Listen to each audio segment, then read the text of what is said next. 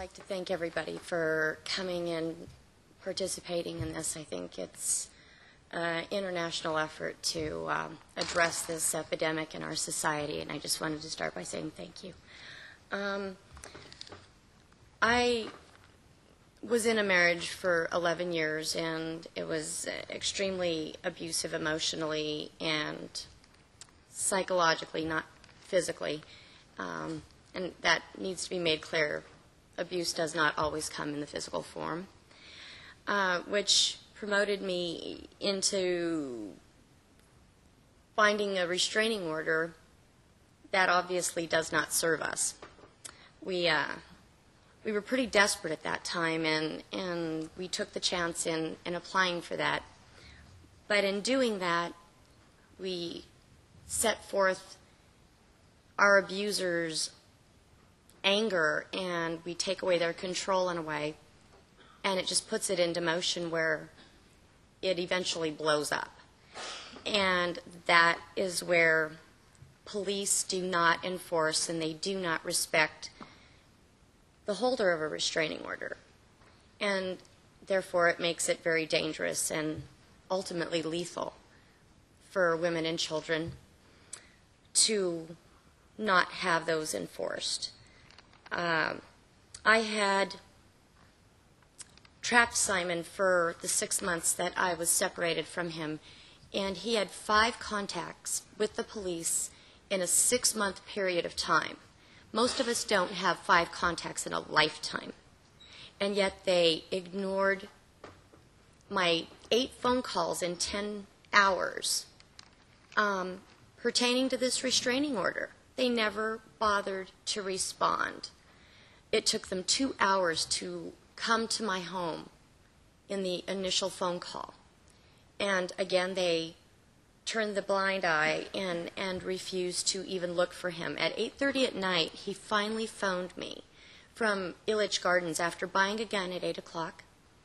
And when I called the Castle Rock police to inform them, they said, "That's out of our jurisdiction." I said to them, "You need to put out an APB." They did not even know how to put out an APB. Instead, the officer that I went in to speak with went to lunch for 2 hours. You know, it's such an epidemic. It makes me physically ill to know that we are not considered humans. I think animals have more rights than women and children do, and we are ultimately in extreme danger with the restraining orders the way they are set forth as of now. I have been through the court system and have been told that officers do not have to enforce. There is nothing to make them. They are under immunity. The government grants them immunity. So what are we paying them tax dollars for?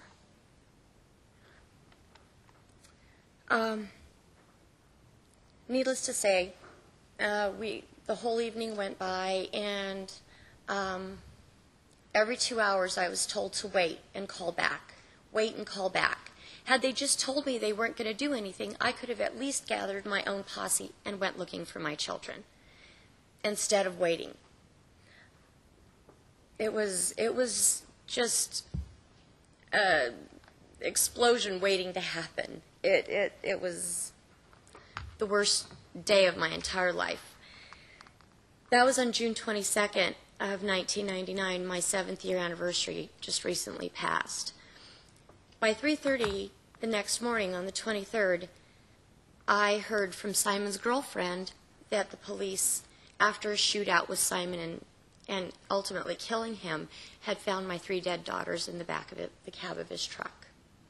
And that's how I found out that my children were murdered. Since then, I've been through the federal courts and was denied my rights there. And not only have I been denied, but all of us as citizens are denied. It's a universal problem. Castle Rock took it to the Supreme Court, And come to find, the word shall really does not mean must. It does not mean shall. We are still no more protected now than we were before. In fact, I think we're even in a more dangerous situation. And that's why I'm here. I can only wish that the Human Rights Committee can possibly move the United States to protect and enforce restraining orders. And that's my wish for this particular meeting. Thank you.